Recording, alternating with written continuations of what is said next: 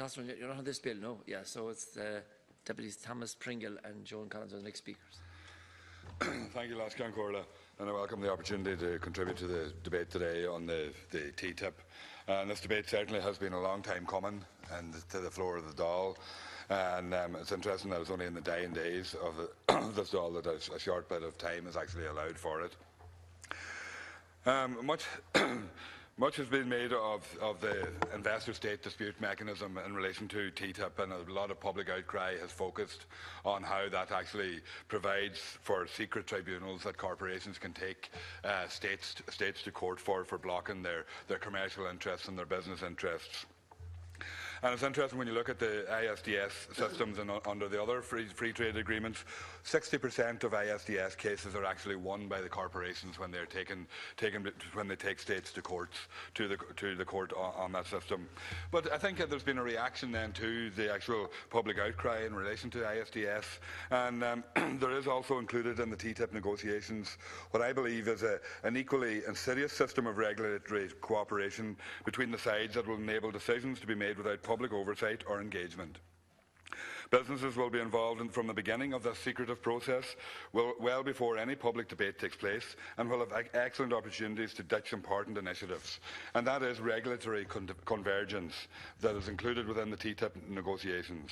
There's three main provisions within that. One is mutual recognition. It means basically that there has to be mutual recognition of standards on both sides of the trade blocs. Then there's the harmonisation, where there has to be a harmonisation of those standards. And I know the government and the EU will make much of the fact that EU regulations are a lot higher and a lot more stringent in terms of food and food production than they are in the US, and that'll be a benefit to us in relation to it. But if there's mutual recognition and then harmonisation follows, the pressure will be for that harmonisation to drag down the higher standard to meet the lower standard rather than the other way around. And also then we have the regulatory cooperation, which is the third aspect of regulatory convergence. And under TTIP's chapter on regulatory cooperation, any future measure that could lead us towards, say for example, a more sustainable food system could be deemed to be a barrier to trade and could be rejected before it even reaches the light of day. Under regulatory convergence, businesses at an early stage can try to block the rules intended to prevent, for example, the food industry from marketing foodstuffs with toxic substances or regulations to protect consumers. These would typically be classified as non-tariff barriers, and the new regulations would undergo an impact assessment, primarily tilted towards the interests of business, and should it go against their interests, the report will have to cite a detrimental impact on transatlantic trade as a rationale. The EU model gives business many tools that will allow them to object to an envisaged or planned regulatory act, or even regulations which are under review. A regulatory exchange must take place, and if a party is unhappy with the effect of the proposed rule on its trade interests, and a dialogue must take place, and the party whose rules are under attack has no choice but to cooperate with that dialogue.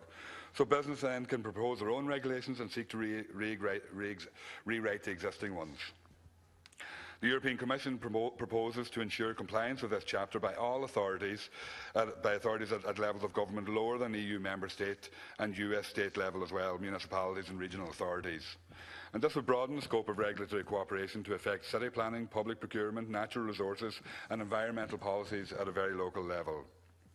This process, as I see it in the regulatory convergence, would render ISDS redundant in the long term, as business will be able to effectively intervene at the drafting stage of new regulations or legislation, bringing forward their own proposals or regulation and bring forward amended proposals for existing regulations.